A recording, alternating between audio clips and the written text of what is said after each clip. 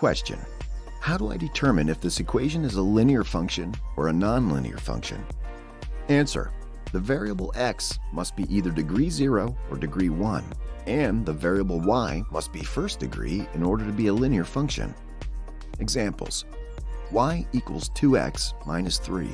Both x and y are first degree. 4x plus 5y equals 20. Both x and y are first degree. 2x minus 4y equals 7 plus 3x. All variables are first degree. Y equals -1. X is degree 0 and y is first degree. This makes a horizontal line, which is a function of x.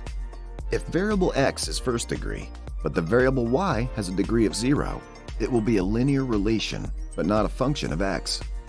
Example: x equals 4. The graph is a vertical line and is not a function of x.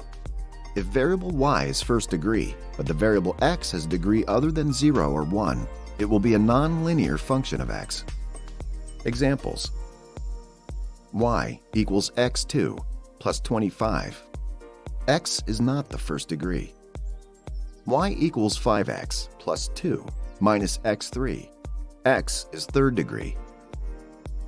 Y equals 1 over x, or y equals x minus 1. X is to the power of -1. Y equals the square root of x, or y equals x to the half.